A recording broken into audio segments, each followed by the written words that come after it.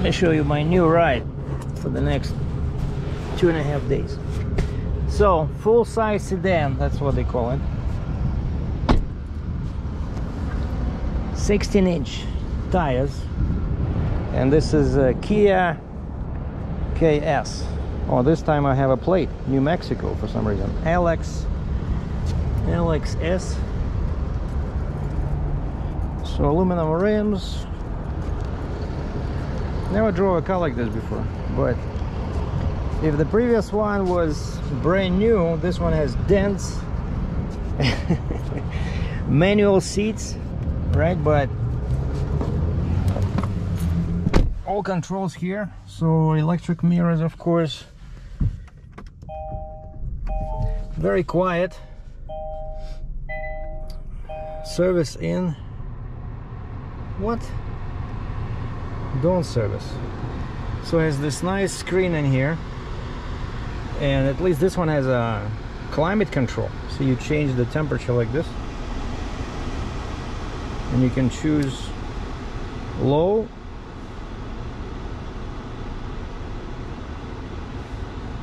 or high, and then okay, then yeah, AC, and then this thing here, look at this secret button over here. I don't know how big the engine is. It's probably 4-cylinder, but at the bottom you see it says 40,655 miles. But if I turn this, check what happens. If I start turning like this, this thing appears. You see the drive mode? It goes like this: smart, normal, sport, custom.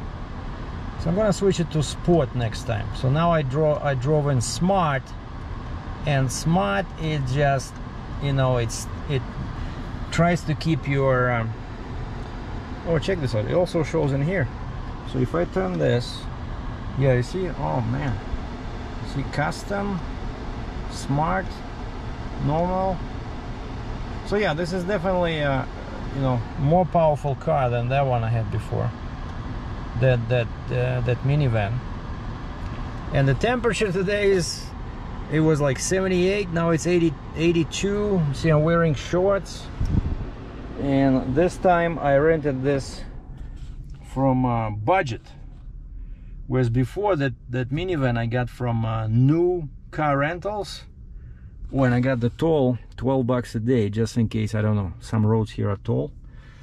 But so now it's air conditioning, so telescopic steering wheel, so this is all radio. And then here, this is your setup for the dash, because before I couldn't find, like, it was showing me tire pressure. I don't want to stare at the tire pressure all day, so finally I toggled this and it switched to the speed in miles. Of course, it has a radio. They were offering me to pay for Sirius XM radio. You can do that, or GPS, because this thing probably has a navigation inside, but I declined because I was using my phone. So basically what happened here, I'm at the Best Buy in Denver somewhere, on I-25 somewhere. I have no idea, like, I'm so, like, where am I? I know it's I-25. Yeah, it's like south of downtown.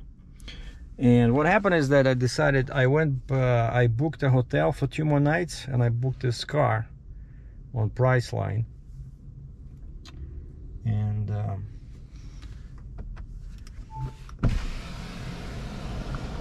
And I found a load, as I mentioned in the post on the community pages. I found a load, so I'm leaving Denver Saturday, and then Sunday I'll probably be at the Iowa 80 truck stop. I need to do oil change, and then Monday is the holiday, of course, and Tuesday morning I'm loading a small farm appliance, like attachment, like a trailer. I'll put a picture at the end. It's very nice load, pays pretty good, you know.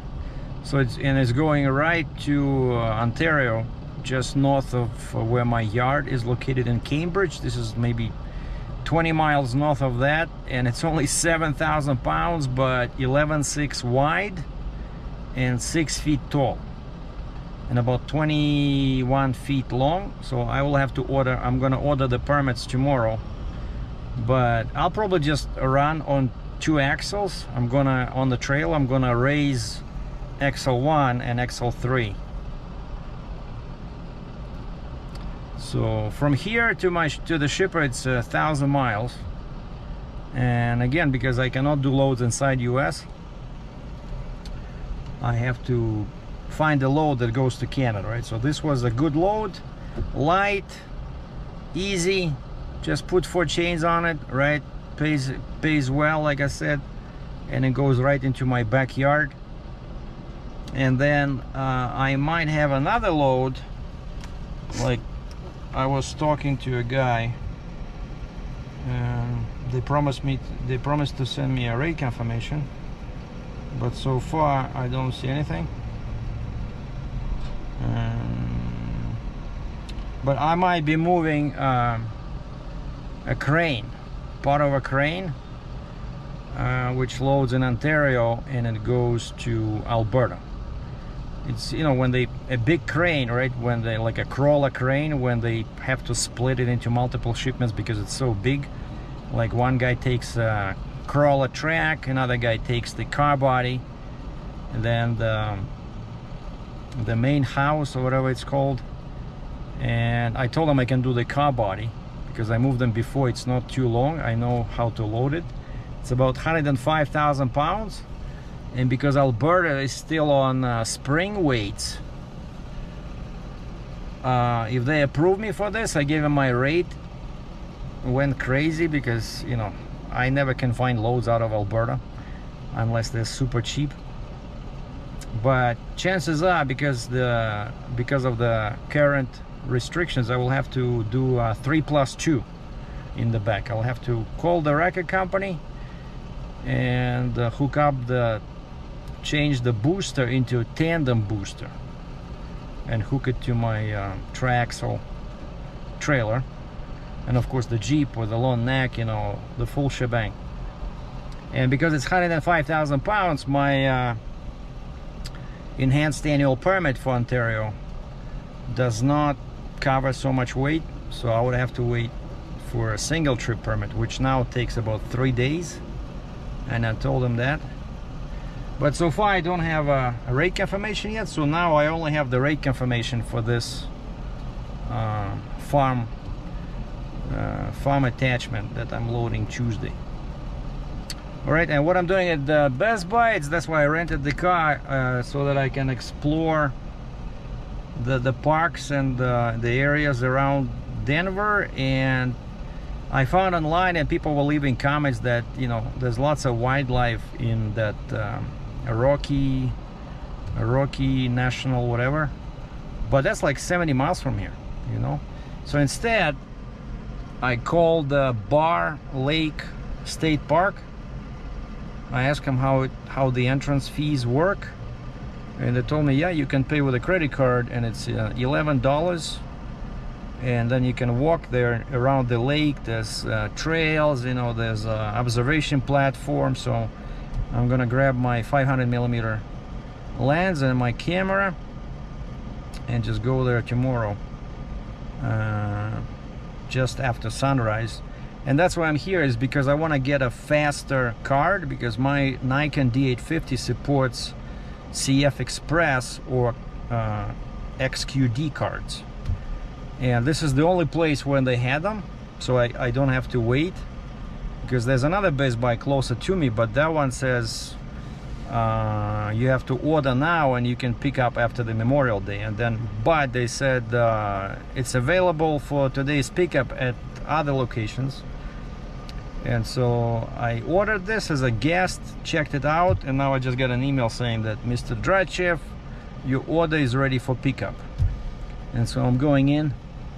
I'm gonna buy this XQD card, which is much faster than my current SD card, which is better for photography. You know, the camera works faster. And then I also want to check out if they have any nice camera bags, because mine starts falling apart. I had it probably for 3 years. And then the last thing I want to see is, oh, I'm going to ask him, because I never used this XQD cards before, so I don't know if I need a separate reader. You know, that attachment you hook up to your, like I have a MacBook, right, to the MacBook. Right now I only have an SD card reader, so I don't know if that's enough, but I think these are bigger. These cards are bigger, so I'm gonna ask him. All right, so that's what's happening. So new car with 40,000 miles on it, mine for 2.5 days, and I checked back into a hotel in the same area where I was before. My truck is still over there near the airport.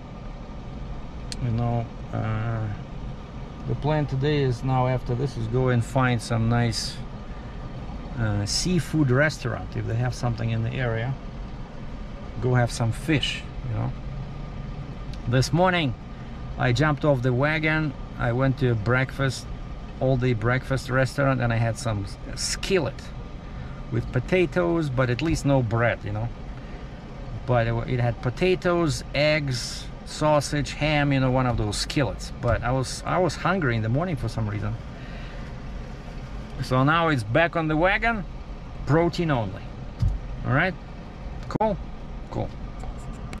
Well, I got lucky. Instead of XQD card, I found CF Express, which is way faster, like over 4 times faster than that one that I ordered. So they refunded me the money, and I got this. This was about $250 US. And of course this is bigger than my typical SD card, so my SD card reader would not work with this, so I had to buy this.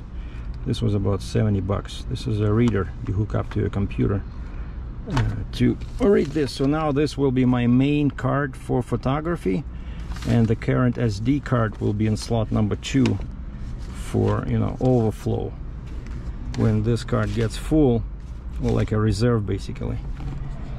So now all I need to do is just find a good restaurant to celebrate my good fortune. Ciao.